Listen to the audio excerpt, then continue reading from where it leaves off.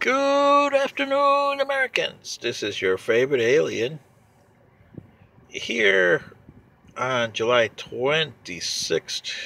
We wanted to do a special note to Libertarians and Green Party members.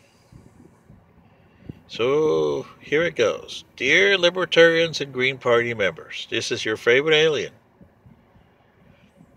I know that the other mainstream Americans don't like your parties because you're way out there.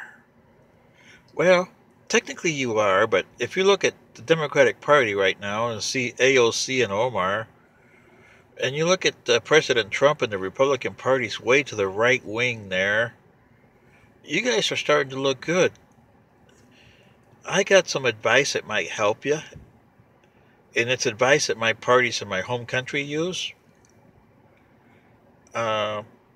If you guys want to succeed, keep the core values, but bring your parties a little bit more to the center. Because the voters, independent and what they used to call blue dog Democrats and conservative Republicans, are centrists. So bring your party more to the center, both of your parties. And start talking to people around your area. You got different parties in different states, and each state has their towns. So say you live in Marietta, Georgia with me here. You sent me stuff. I can't vote because I'm a resident alien.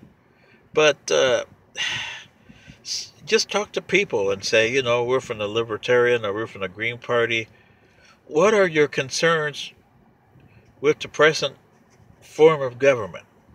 Let them give you the answers. Don't push your issues on them. Let the people give you the answers, and then you get candidates for, if you just want to start with congressional, senatorial, and presidential, and if you want to go local mayoral and local senate and state legislatures there, you can start there. But you need more candidates. And this is nothing against Dr. Stein over there with the Green Party or Mr. Weld from the Libertarians. But Mr. Weld was a Republican, and way out there Republican, in fact. And Ms. Stein has got some ideas that are way out there, like AOC. Get some person that the people can identify with. And not to promote your party, okay? You still have your party goals, but make them a little behind there. Make the, you get like the Green Parties, you want the Green Planet, okay. But don't make that the central issue, because that's not going to get you anywhere. You can, if you work on the other issues, the green issue will work itself out. Same with the Libertarians. You can't be all liberal.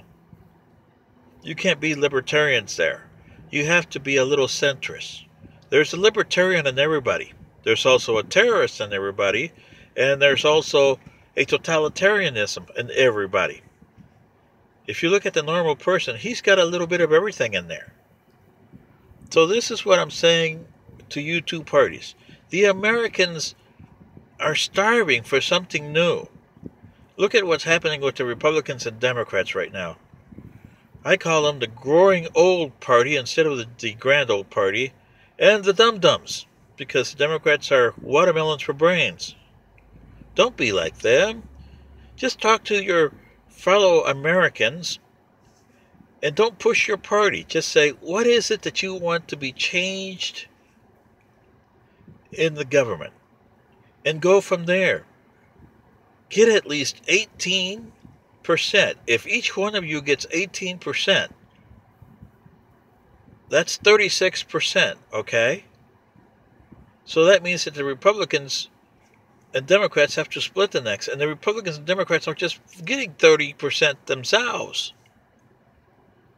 So try to get some of those unenchanted voters that think they have to vote for their party to vote for yours, and push you over the, say, 20 to 30%. If you do that, that's what you need. You need 4 parties that can average around 30%, and you get consensus. And that's where you rule from, consensus, not compromise.